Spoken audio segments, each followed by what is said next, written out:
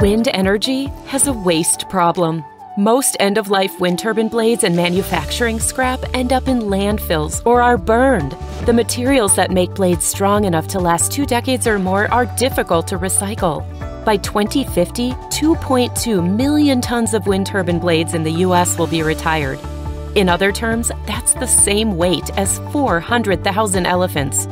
Plus, as wind energy continues to grow, we'll need to account for more and more blade waste. REGEN Fiber has a sustainable solution for end-of-life wind turbine blades, as well as manufacturing scrap from new blades.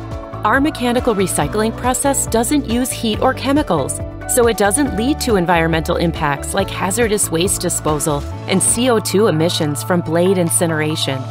Wind turbine blades find new life as reinforcement fibers and additives for the construction industry that are a 100% recycled alternative to traditional virgin materials.